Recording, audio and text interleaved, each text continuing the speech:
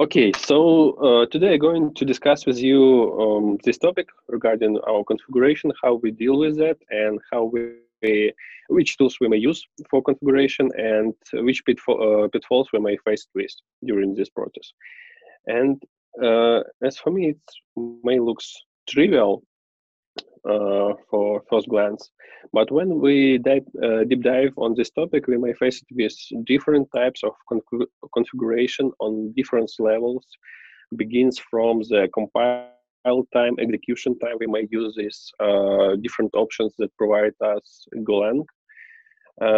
Also, we definitely may use some configuration of our API defining relationship with another systems and provide credential for accessing them and maybe something else.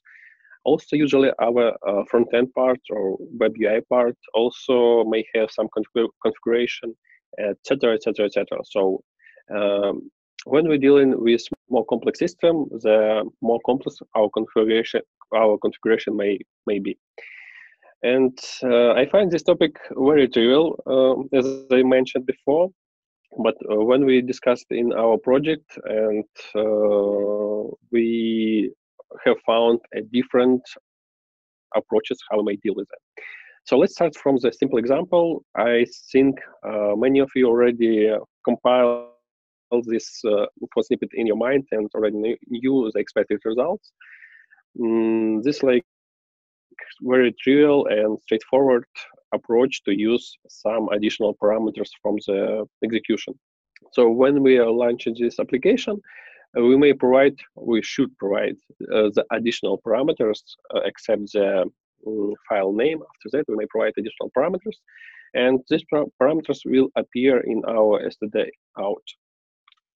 So this is like very simple, straightforward, but not very robust solution, because if we forget about these parameters, our application will fail with panics, and also it's hard to provide additional information about these parameters. So we should know about that and somehow remember this information. Next step is to use another package. It's a package flag that also accessible in the standard library.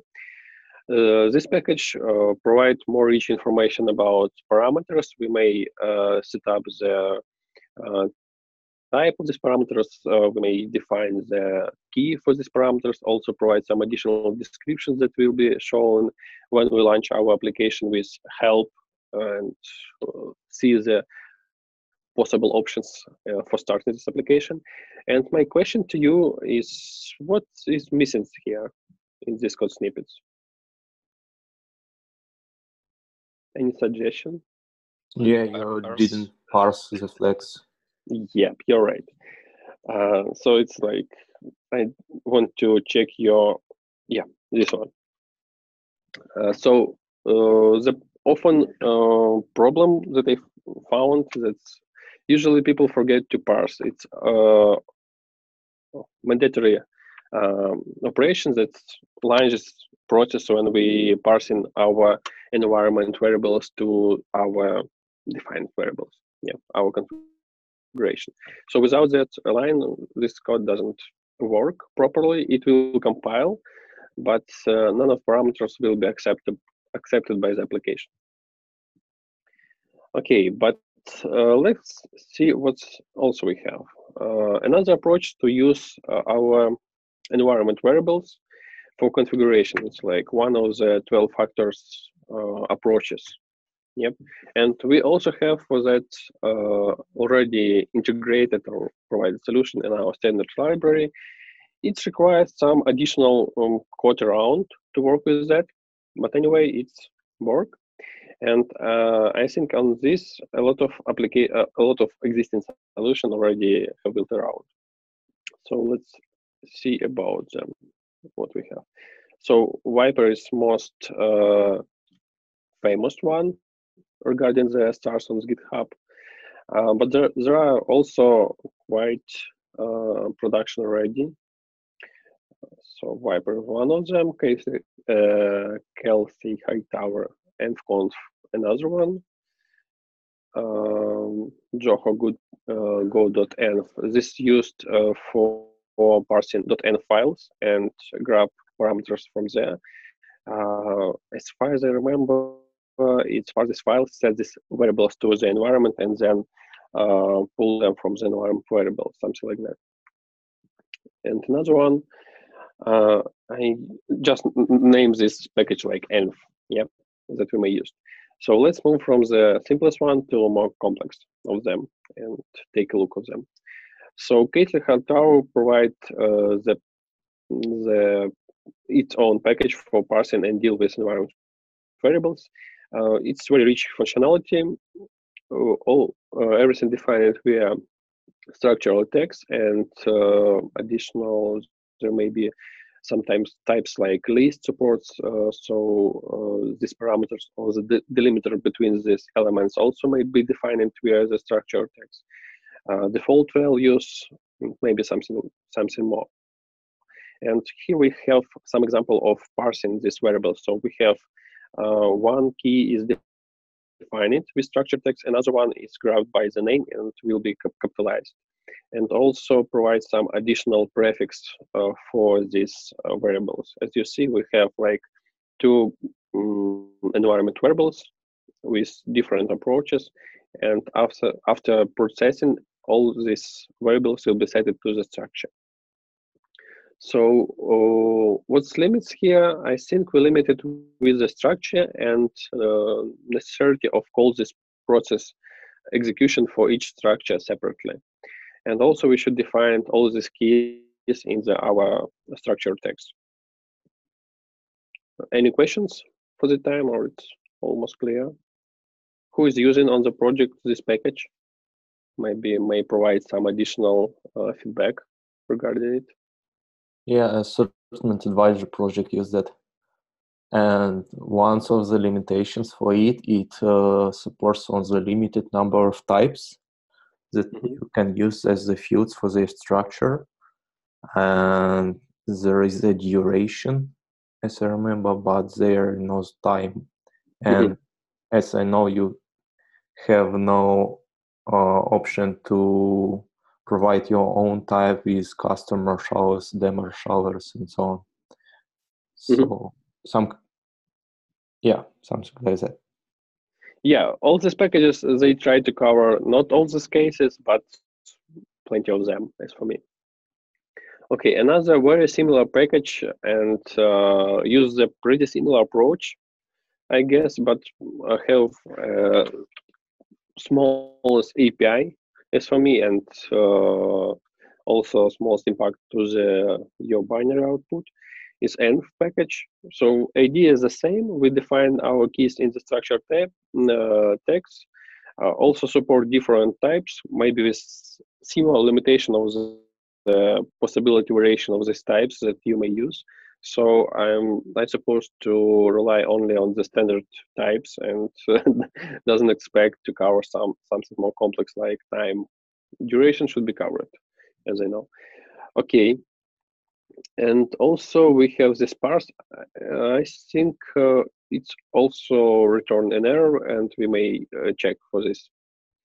In most of our projects, we use this package, and it's pretty enough for us, for our cases. But in your project, we face it with another challenges, and I will discover it in the next section. Maybe this one is like some layer between the use environment variables and use the files as a storage for default parameters, something like that. We may use different text, structural text, and use different packages for parsing and setting these variables to the configuration. It provides more flexible approach as a developer. We may define our logic above how we treat our variables, what is the default one should be, or what is have the highest priority, and build our logic around that. So it's also possible approaches, but this for me it looks pretty complicated. So maybe for some very tricky cases, it's maybe applied and will work. But as an example for our next steps, it's very nice, I think. Okay, move next. Next one is to use Viper. I'm not sure about my navigation. Maybe I missed some slides, but anyway, we may use Viper for configuration. What's interesting? I definitely miss this one. Yep. So what Viper does, it's provide not only like nice solution for configuration, it also supports a dozen of different sources of this configuration. It could be like some buffers, some files, some remote systems. It also covers this station when our configuration is changed and should be re-uploaded or reading inside the application and applied in the runtime. So all these complex things are covered in the Viper, but also bring us a new level of responsibility, how we deal and how we treat this configuration and how we use this package. Okay, so first step, like we may define the source of our configuration, like file name, or even add entire directory to our application where our configuration may be. So we just define the file name, not the file extension. So any extension will be checked and uploaded to as configuration one. Also, we define the parse environment variables automatically. That means any of keys that will be found in the file will be checked in our environment as key of our environment variables, but in capitalized variant of it. Reading in config is like something similar to parse. Viper store the configuration inside, so provide additional access to this information via its API. Also, we may bind to environment variable directly. This should be applied when we doesn't use files as our initial source, and maybe some key will be missed in these files. And then we will have access to this variable via get methods, different types, or we get all variables and obtain like map of these settings. It looks pretty hard to use and require a lot of codes around it. And we face it with this problem in some of our projects and try to think how we can solve this and treat this rich configuration like rich possibility to configure our application in more simpler way. Let's define what's really brings some value to our project, what we are expected from our configuration packages, and why we are going to use Viper, for example, not ANF package. So first of all, we would like to have like a nice and easy navigation between our configuration. In big application, configuration may be like thousands of lines, different parameters that will be interact with each other. And when we maintain such code base, it's hard to add or edit some values, or even find where they define it and where they use it. So it's nice to have like splitting this configuration between different parts or different areas of responsibility. Also, we would like to have easy API for reading this configuration, adding new stuff, or editing default values. So it's also influence on the packages that we are going to choose. It also will be nice to have possibility to parse this or read this configuration from different sources. Not too much packages allow us to do that. Usually the package cover only one source of configuration. And also configuration requires some additional logic inside, maybe some validation default values, splitting default values if we're talking about list of them. So some helpers function should be inside. It also will be nice to have. And so when we analyze all these things, we decide to develop our own layer above the Viper package and provide some simple function like parse env. What does, it's accept like structure that contains this definition of the keys. That's very interesting. We doesn't assume that we have any file, but it may have. And what it does is read the structure using reflect package, grab all the necessary keys, and then just bin this key to the environment variables using Viper. And it rely on Viper and Marshall functionality that's parsing or like reading the configuration from the different source. Of course, this function wouldn't like run standalone. It requires some additional configuration of the Viper, like automatic env, reading from environment variables, all the stuff that already was mentioned. But it helps a lot to simplify our logics to binding to the environment variables. Also, there are plenty of such helpers regarding to create flags based on our configuration and define which of them should be used. Also, we define some logic to split our like public configuration and private information. It's used for some internal logic. We may send some configuration between the services, and some of them it's possible to send like in open way. Another one should be defined and avoiding like arising in the log somewhere or something like that. So for credential, we use more strict rules and try to apply it entirely in each project. It's just a simple example how we can use Viper and simplify our life. So it's not required from you if it's not necessary to use all API of Viper in your project. You just may use some helpers function that will cover all necessary cases. I think one more example that I'm trying to cover is how we treat our configuration. So let's assume we have a clean architecture approach and try to split our adapters for different packages. And as usually, all of them should contain its own configuration. And here we go, like two different approaches. Or we store in all structures that configure each adapter separately in the config package, or we create a configuration struct that define all necessary configuration in each package separately, and then proceed in our application. So it's like both possible variants, and it's up to teams to define the most appropriate approach that is easy to use in your daily routine. I think that's all from my side for today.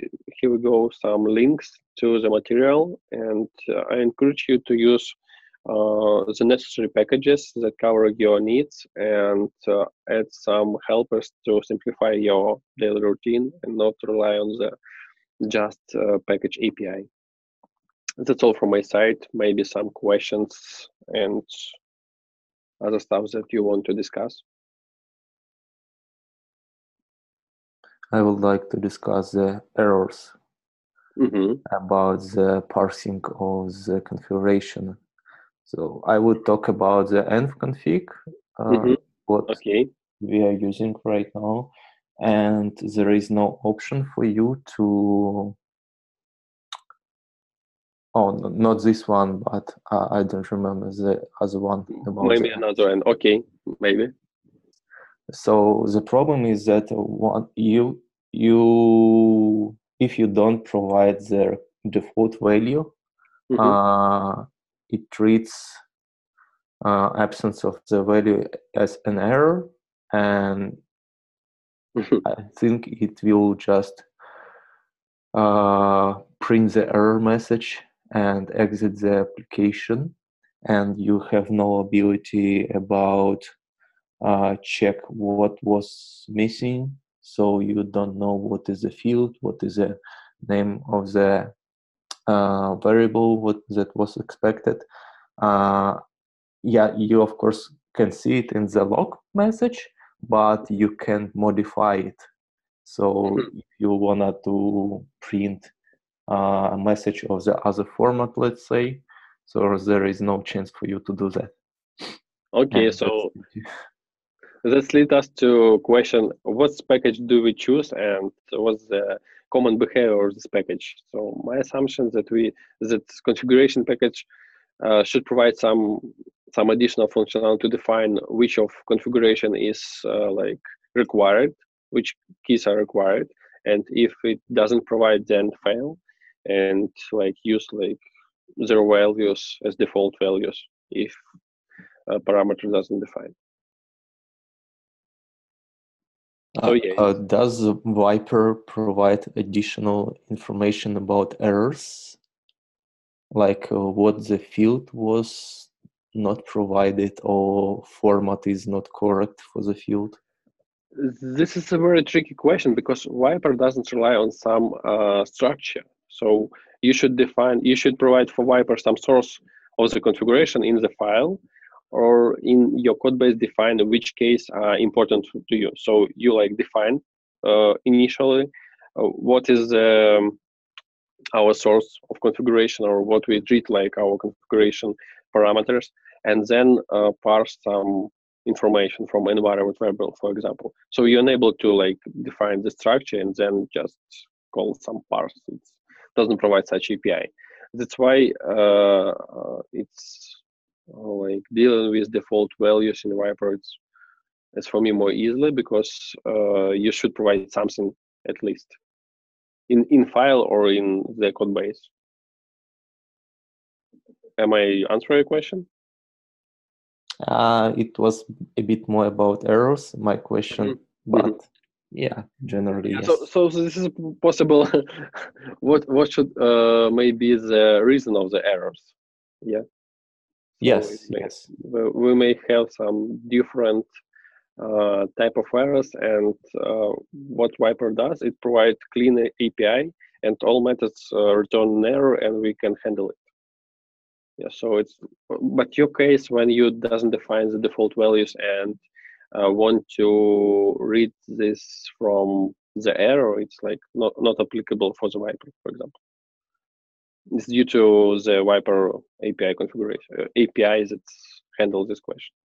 So its API require you define the default value from the start. Yeah. Okay. But it's for me, Viper very rich like package, have a lot of possibility of use and misuse also. That's why you should be careful and pick what's your really need and then use.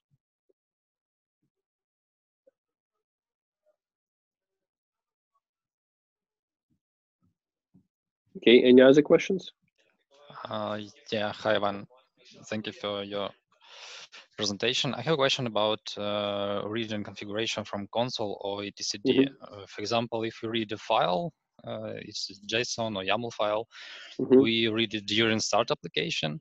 But what is the best practice read configuration from distributed store? It's need like get often configuration for each key and storing it in memory, or every time we need to go to the storage when we want to get a value for configuration.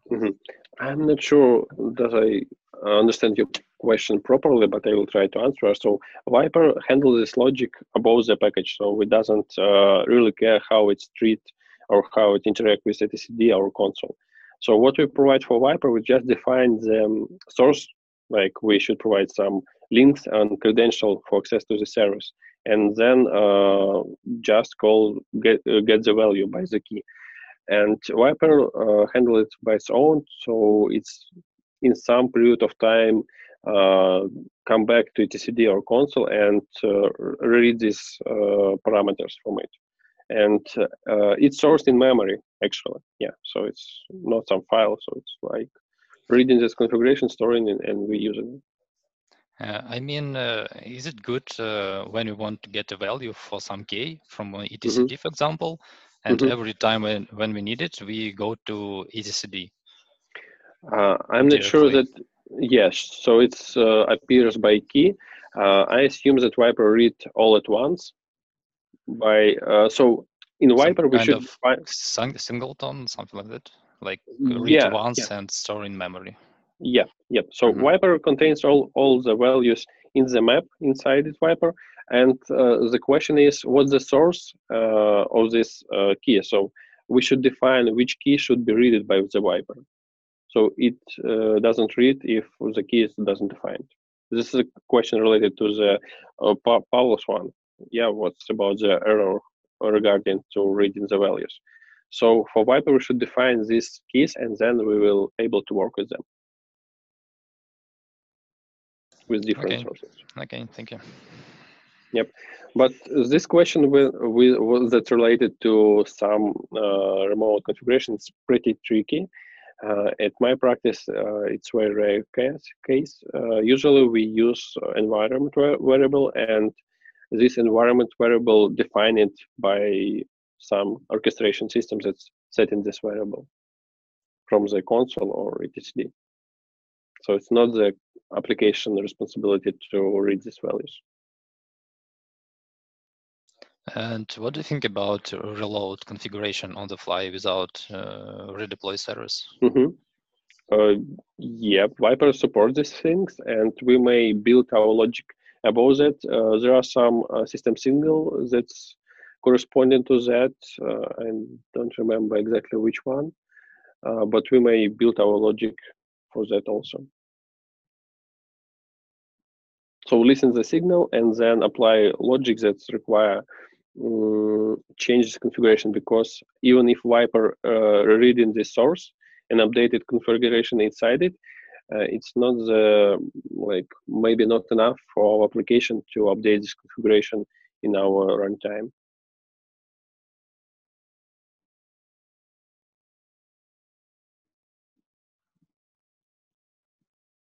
Does it sound reasonable for you?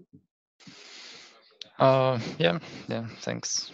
So Okay. you define your own like set of the Yeah, hook. configuration which you can reload on the fly or when you need to Yep. restart the service.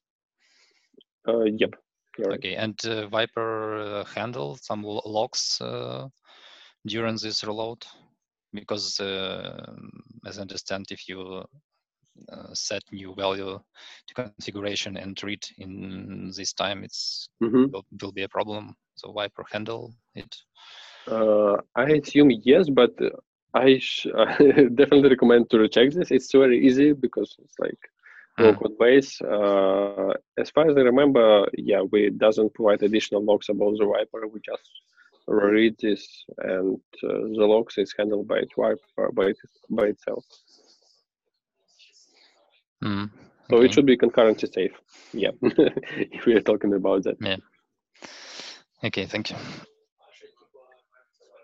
Okay, I think you at least heard something new for yourself and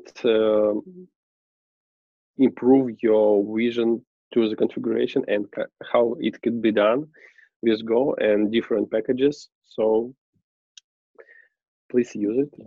I would like to discuss one more thing.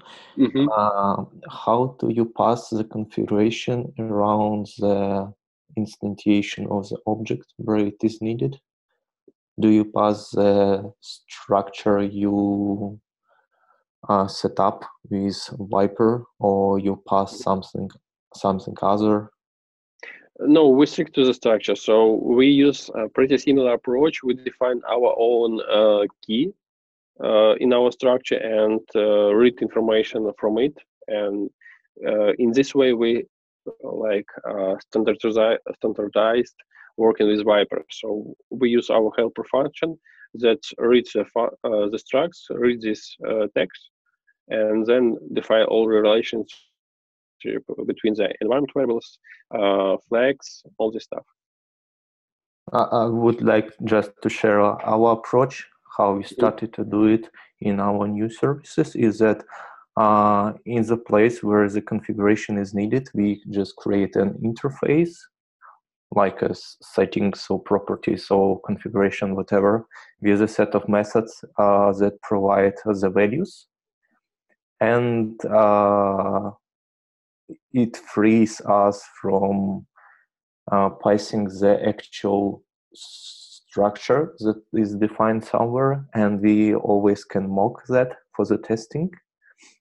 And on the other side, on the real structure that has those values, configurations, we just set up the methods that returns some strings or whatever is needed. So we want to separate those things, how the configurations is built and how it is used, and the interface is really helpful doing that.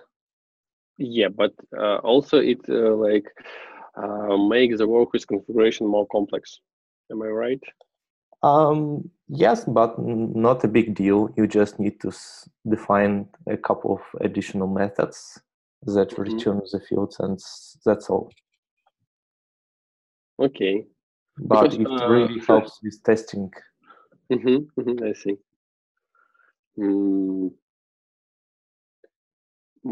Because we face the same problem, and from our experience, it's hard to maintain such configuration when we have dozens of interface and fields and all this around the method. And what you need just the value for configurations. So it's like a huge price for make such flexibility for configuration. Maybe it's easy for us because we don't have such a big configuration right now. Maybe, yeah. So as I mentioned, it's really depends on what the application, what the problem is, and how many parameters or options do you have. Because when we are talking about 10 or 20 options, it's not a big deal how we treat it. But when we're talking about hundreds of them, yeah, it's become more complex to play with this interface each time. Okay. So I want to say you thank you for joining me today and discuss this interesting question regarding configuration. And again, use different techniques in your practice and enjoy your life in the work.